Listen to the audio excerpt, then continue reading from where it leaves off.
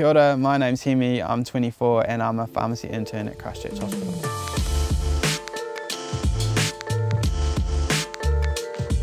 I studied down at Otago University. I did a 4-year pharmacy degree down there. I initially started off by doing a foundation year through the Tukahika program, which was a program that enabled you to do all the different sciences. And so I went on to do the first year health sciences, and then I went on and applied for pharmacy and spent 3 years in the pharmacy school after that. I met Leanne Tikaru, which is she's a Māori pharmacist prescriber here in New Zealand, and I think it was just really cool to see like a staunch Māori and at the top of their game in health. She really inspired me into pharmacy, and something that made me kind of consider it a bit more. A pharmacist is a medicines expert. They work in conjunction with other health professionals to make sure that the patient gets the safe use of medicines for them, and we're also looking after their overall health and ensuring that they get the best care that they can.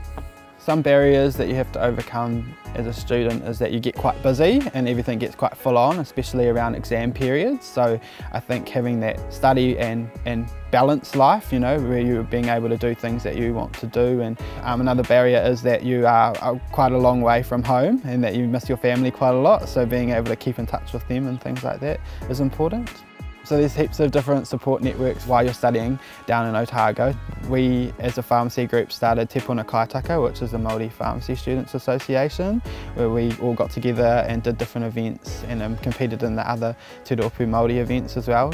The best part about pharmacy for me is the interaction that you get to have with patients and being able to see them take control of their healthcare more so that they know what their medicines are for and they have a better understanding when they're going home. The more Māori in healthcare, the better connections that Māori will have in the healthcare system.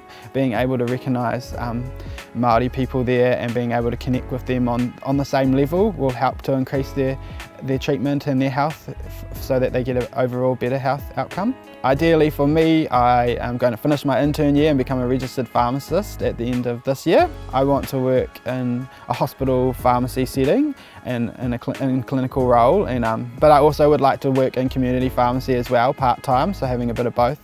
Just explore all your options for if you're wanting to go to university, and there's heaps of different things out there and there's things that you didn't even know existed. So yeah, really research and have a look and talk to people about it, and if you're interested in it, really go for it, and you'll be able to get there and do it.